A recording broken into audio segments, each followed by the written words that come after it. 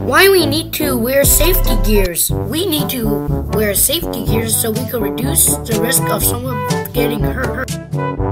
This relates to wellness because when we grow up, we want to be as well as this guy here.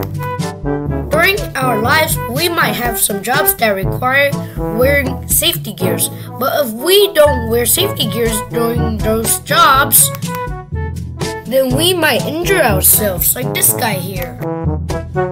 According to workinjurysource.com, every 7 seconds there's a work injury. Can you believe that? So let's demonstrate awareness by knowing that every 7 seconds there's a work injury. We can also wear helmets when we're biking or skateboarding. And it's also fun to wear safety gears because it's colorful and safe. Ow, I hit my brain.